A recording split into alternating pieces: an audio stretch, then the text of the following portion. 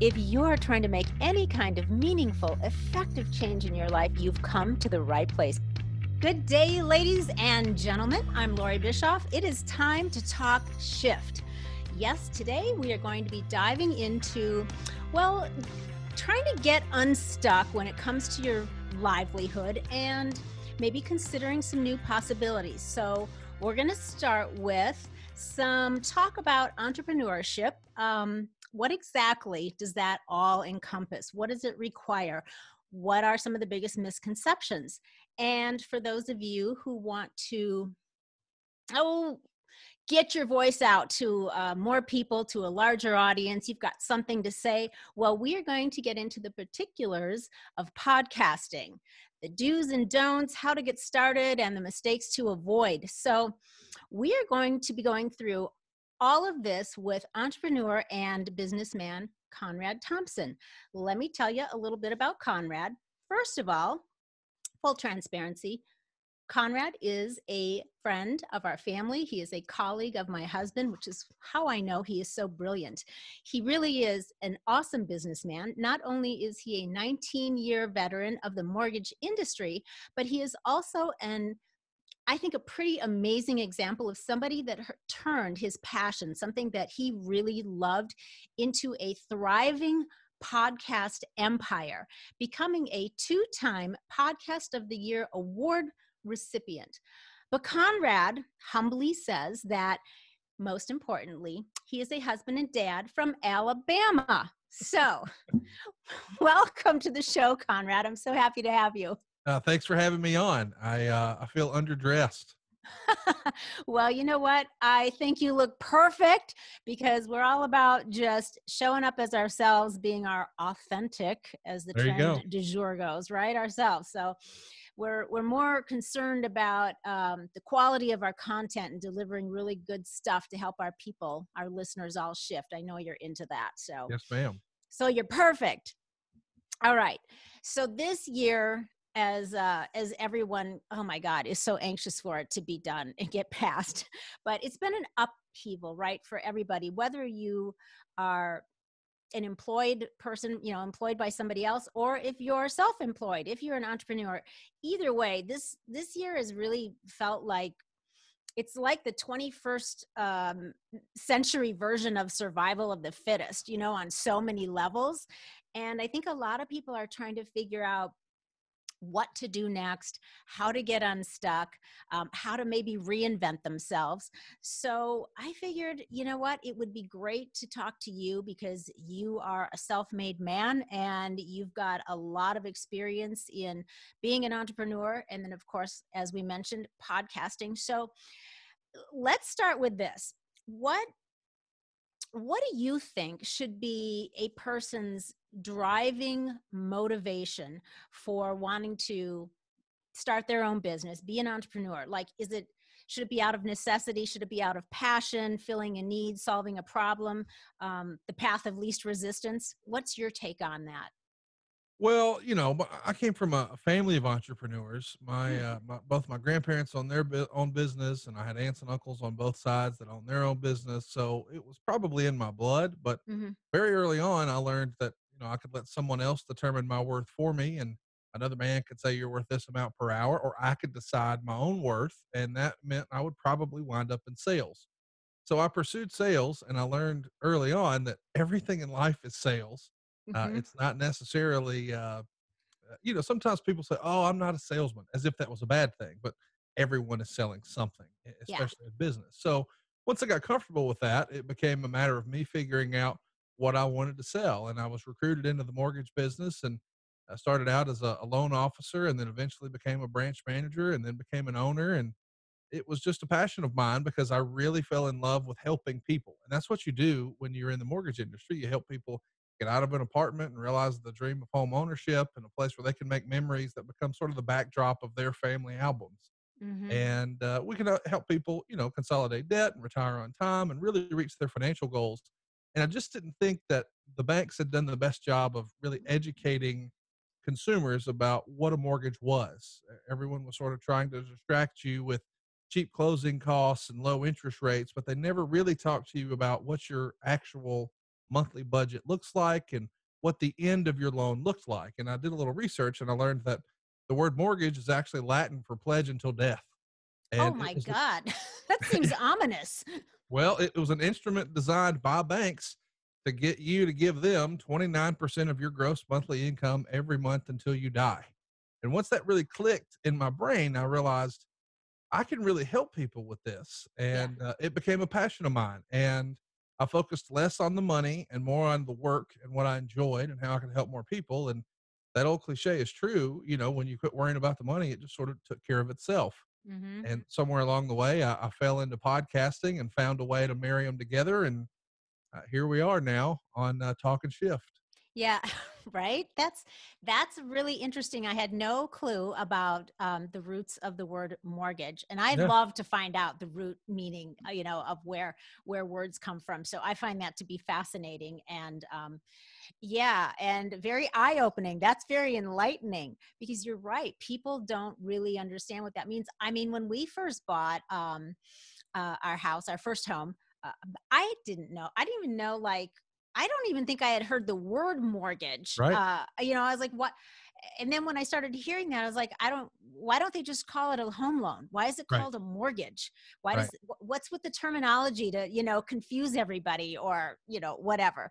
So that's a little bit of interesting history, but I didn't know anything about what points meant. I didn't know what, Mhm. why it was more advantageous or less advantageous to have a 15-year or a 30-year or Right. adjustable rate more. All that stuff was like totally speaking Chinese to me. So it's a lot to take in, but it's so important, like you said, for people to understand that so that they can make an educated choice about what they're signing on the dotted line for. Because otherwise, yeah, you could end up getting into a situation like so many people did in 2008, where you are literally like signing your future away in Right. many degrees. Hmm. Well, what I noticed early in my career was a lot of folks, you know, when they were cash strapped, so they're having trouble. You know, there's more month at the end of the money, and they've got to figure out how to budget these last few days before that next paycheck comes in. And that's a Mhm. struggle that a lot of Americans, especially here in Alabama, where I'm from, were dealing with. And I very quickly realized what they would do more often than not is go to a secondary finance company like a City Financial or an American General or someone like that. They would Mhm. take out a small loan, 5, 10, $15,000, but they would agree to make it a second mortgage at like 28 or 31%, just an astronomical rate.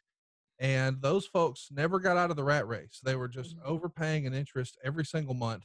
But no one ever sat them down and explained, hey, you need to understand what's available to you, what's possible, and the best possible way to manage this debt. Because I've always been raised to believe that, like my grandfather as a kid, he used to say, son, the only good snake's a dead snake. Well, I have friends who have pets, and I don't necessarily agree with that. However, I understand what he's trying to say. And I think the only good debt is no debt. Mhm. That's the real freedom and peace of mind that I was really subscribing to early on in my career. And so to answer your, I guess your first question about entrepreneurship, I saw an opportunity where no one was really explaining that. Everyone Mhm. in my industry now was talking about interest rate and closing costs. No one was talking about retiring on time. And I saw, you know, people started working a little later. You know, when I was growing up, everyone aimed to retire at 62 or 65. But Yeah. when we go down to the local Walmart or swing through a local drive through, more often than not, we were dealing with a person who was older than that. And it's probably not because they're worried about making their Lexus payment. They still have a house. Right. So once I understood, hey, it's not that these people were lazy or not hardworking, it's that they just didn't have the right information to make the right financial decisions. So Yeah. I started my whole career with this one sentence: what does the end of your loan look like? And once people really understood what that meant, it was a light bulb moment, not just for strangers, but for my own parents. My parents had Mhm. refinanced over and over because the banker that they knew, like, and trust would come to them and say, oh, we can refinance you with no closing costs and reduce your interest rate. Well, what did they do? They just started all over again on a new 30-year loan. So they're just perpetually in debt. Yeah. 29% of their income every month until they die. That really is what mortgage is, pledge until death. Mhm. And I wanted to break that. I saw an Mhm. opportunity and it worked. I love that. I love that because you're right. You're, even though you're in the business of selling something, but what you're really also doing is you're sharing something in a way that is helpful to people, that's good for people, that's not trying to take advantage of people, but Correct. actually do right by them. Your heart's in the right place. And that's nice to see, in a day and age where everybody really is selling something, but not everybody is selling something that is necessarily good for the buyer. It's good Yeah, for the that's seller. exactly right. We actually do a test to make sure that there is a real benefit. We're reducing their term. We're drastically reducing their monthly payment. We're eliminating a second mortgage. We're converting an adjustable rate to a fixed rate. If it doesn't pass our smell test, we're not going to originate the loan. I mean, there has to be real benefits to the borrower. And unfortunately, a lot of folks weren't adhering to that back in '08, and we got ourselves in a mess, and we've dug ourselves out now. But the experts believe that we might be headed towards another sort of shaky situation. And I'm Yeah. happy to say that our customers are going to be ahead of the curve because we preach a 15-year loan. And you don't even see that promoted on television most of the time. People are really Mm-mm. talking about 30-year loans, but Mhm. I mean, 30 years from now for you and 30 years from now for me are two totally different things. Well, let's Yes. not assume that everyone is sort of one size fits all. And let's cater to their goals. What are they? And once Yeah. you really discover that, then you can help people reach those goals. And man, you're going to be their mortgage advisor for life. And that theory has really worked for us in my company. Yeah, clearly. That's amazing. So, okay. So, as far as let's bring this back around to, I mean, you started out in this business, and then you eventually turned it into your own business, correct? Yes, ma'am. And so you became, even though you were employed by someone else when you start, but you ultimately took all of your skills and knowledge that you had acquired, your experience, you turned it into your own entrepreneurial initiative. Yeah. Yes, So, ma'am. okay. So what would you say, are is like the biggest thing that people need to know if they are embarking on the path of being their own boss, starting their own business? What are some of the biggest misconceptions? And to you, what does entrepreneurship mean to you? Well, that's a lot. Yeah. Entrepreneurship, I think, to me would mean, you sort of carve out your own lot in life. It means you won't be dictated to. But ultimately, what it means is a ton of accountability for yourself. I'm no longer making, when you're an employee, you make decisions for you and your family, and that's pretty much it. But when I make a decision now, I have to consider hundreds of families that will be affected by these decisions. And with that comes great responsibility. And I think a Yeah. lot of folks, sometimes I'll hear people say, "Oh, I want to own my own business." Okay, well, what kind of business do you want to own? Well, I don't really know. I just want to be my own boss. No, what you want is no boss. But it turns out we're our worst boss because we're going to make ourselves get up early. We're going to make ourselves stay late. We're going to make ourselves work weekends. We're going to work Hmm. for less money for a long, long time before it ever hits in most Right. cases. Right. And Right. I think a lot of people have a misconception that, well, no, you just, you're on vacation all the time and somebody else is doing all the work. That's Right. not why you start a business. No, That's and if not you're on reality. vacation all the time, you're probably not going to be very successful with your business. Correct. Correct. So, Yeah. I was fortunate to find something I really enjoyed. Mhm. But I don't have a great work-life balance and I work a lot, but I love it. And so the Yeah. old cliche of you work, you never work a day in your life. Well, that really applies to me. I'm working from the minute I wake up till I go to bed, but it's fun and I Yeah. look forward to it. And I don't feel like I'm at work and I feel like I need to be home, or I'm at home and I feel like I need to be at work. I found a way to sort of bring it all together and have fun. And I've involved my parents and my siblings, and the name of my company is First Family Mortgage. I got the whole freaking company filled with parents now. So mom's there, dad's there, sister's there, two cousins are there.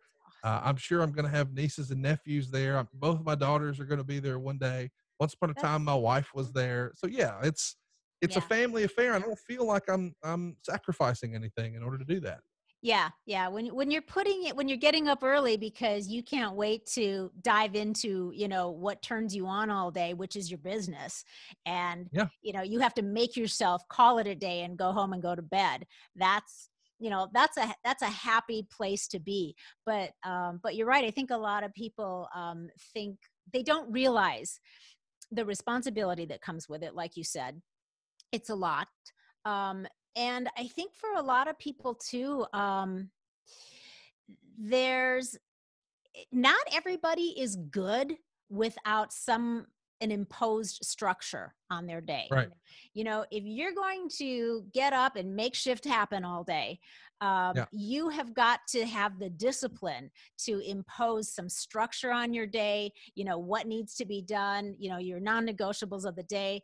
And I think that not everyone is cut out for that. Not, you know, entrepreneurship and having your own business, it's kind of like people that have never owned a restaurant dreaming about having a restaurant. Right. You know, it sounds, oh, I have these great recipes, I could make this great food. If you build it, they will come. And you know, it is not a it's not a fun business when you start to get into all that goes into having to make that work and manage people and product and services and everything that goes along with it. You're married to it, so you really gotta be in love with that marriage. And I think a lot of people actually do better when they're working for somebody else and they don't have the load of that responsibility. It's, you know, that one's not better than the other, but they are absolutely completely different animals. And I think there's nothing wrong with being willing to be a great employee for somebody, clock in, do your job, and when you leave, you're done. You don't have Right. to, you know, you're done. You can go do whatever else you want to do in life. So you really have to think through carefully what you know, what it is you're interested in turning into a business, what your values are, you know, and what you want your work-life balance to be, I think. Yeah. I mean, 2 points on that, I guess. One, I would ask yourself, would you still want to do this if it meant you worked more hours for less money? And if the answer is yes, then you really should be an entrepreneur. But if the answer is no, I want more money and less hours, well, you're probably not picking the right way long term. Secondly, Yeah. when you were talking about, I thought that was important. How can you be disciplined to really stay at it all day?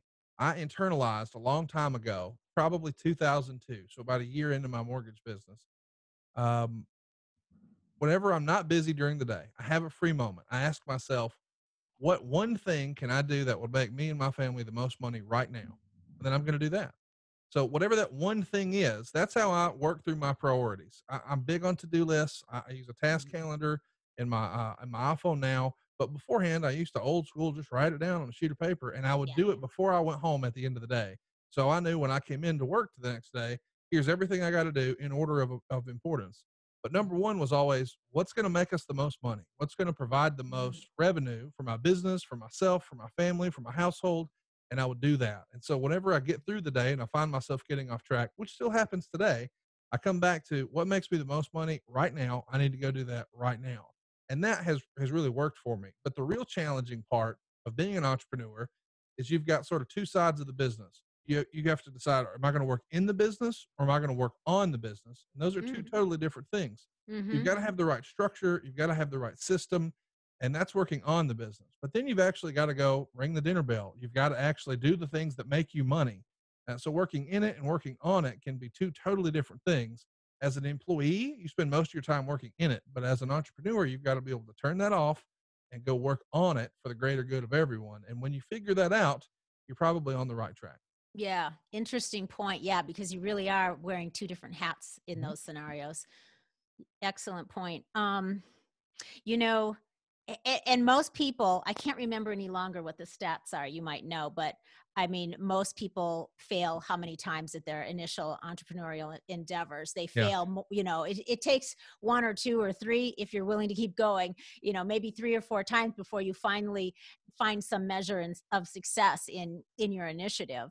But you never know where it's going to lead. And I say that because, well, my first entrepreneurial endeavor was at age 13 when my girlfriend and I were babysitting, because what else do you do when you're 13 to make money, right? So we're babysitting and we come up with this idea and we go, well, let's advertise ourselves as a duo. We'll babysit together for the same price that they would pay for one person. And then we marketed, you know, the advantages of that, which were, you know, if we're both there, it's safer. If there's an emergency, there's two of us. If you know, we won't be talking on the phone to friends because we got each other there, you know, blah blah blah. If you have more than one kid, now there's two babysitters. And then, of course, that was like in the 70s. So there, so the way we advertised was the good old fashioned bulletin boards in the grocery stores. Remember, some of them still have bulletin boards where you can sell stuff and advertise.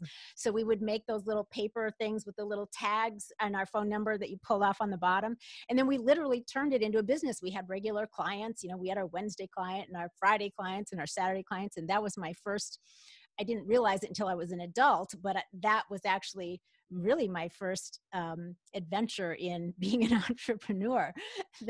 And then the next one, with the same girlfriend, at the age of 21, we started our own modeling agency in Minneapolis. So I had grown up in the business there, so I knew all of the photographers and the clients and stuff. So we started this business, which was a colossal failure because we're 21. However, that is where I met my husband. Well, there you go. So there we go. It was a massive failure, but the good thing that came out of it is over 36 years later, I'm married to the man of my dreams. It worked out. It all worked out. So you never know. You have to be willing. I think if, like you said, if you really, really want to go out and do something, be your own boss, have your own business, I think you got to have the courage to just go out there and try it. And you never know where it might lead. Yeah, that's exactly right. Who knows? All right. So yours, though, ultimately led you to this whole universe of podcasting. Yeah. Yeah. So, and I mean, for you, literally, like, it's a universe. You're not just, sitting in your basement putting out a podcast, an hour's worth of content once a week. You literally are spinning a lot of plates. So I think that there's a lot of people that figure that they have something to say and would like to start a podcast. And so I think it'd be really fun to talk a little bit about, your passion about that, and then maybe help give our listeners some guidance on how they can jump into that and give it a try if it's something that is, a box they want to check. Sure. Well, no, this is the fun part of my life is the podcasting side. And it was all a happy accident. As I grew my mortgage business, one of the biggest and most important things in sales that you're going to look for is leads, right? You've got to have an opportunity to find new customers. And so one of the things we adopted is in 2008, after the big housing collapse happened, there was a major constriction in the mortgage business. So when I first started doing loans here in Huntsville, Alabama in 2001, if you opened up the yellow pages, there were probably 17 pages of mortgage companies. Well, at the end of 2008, as we rolled into 2009, there was one page. Everyone had gotten out of the business. All of the competition had gone under. But at the same time, my income had sort of plateaued. So I guess this was my going rogue moment. I decided I'm going to go advertise right now. And what caused me to make that decision is all of my competition was gone. No longer were there 5 or 6 local mortgage companies on every TV or radio station. There was no one advertising at all. And I read something from Warren Buffett that said, be greedy when others are fearful. And I realized no one in my space is advertising right now, but rates are really good. Why aren't they advertising? They're not advertising because, well, if you're trying to cut expenses because your volume and your revenues are down, one of the first things to go, advertising. Mm. So if they had dedicated 10% of their income to that or their revenue to that, they could still keep some people on and just quit advertising. Well, here's the cosmic joke of that. If you stop advertising, you will eventually have to let more people go because fewer loans will be originated. So to me, it was chicken and the egg, but my income had plateaued. I had been roughly around the same income from 07, 08, and I wanted to make sure that 09 was much, much better. So in April of 09, I took what I had pigeonholed over here in my bank account that I wasn't doing anything with and had no plans for, and it was around $60,000. And I said, I'm going to spend all of this over the next 2 months. And $60,000 will buy you a lot of television and radio in Huntsville, Alabama. So I went from not anywhere to everywhere, billboards, radio, TV, everywhere. And at the end of the second month, I had more than made it all back. So it worked. And now I'm really growing. But before I hit that button to do that, I went from, say, a 1,200 square foot office to a 5,000 square foot office. And I'll never forget, my mom is thinking, boy, you're going to bankrupt us here. What are we doing? And I sort of had the joke you said a minute ago, if you build it, they will come. I knew that everyone else is getting out of the business, but I'm not. This is all I know how to do, and this is all I want to do. So I'm doubling down because no one else is.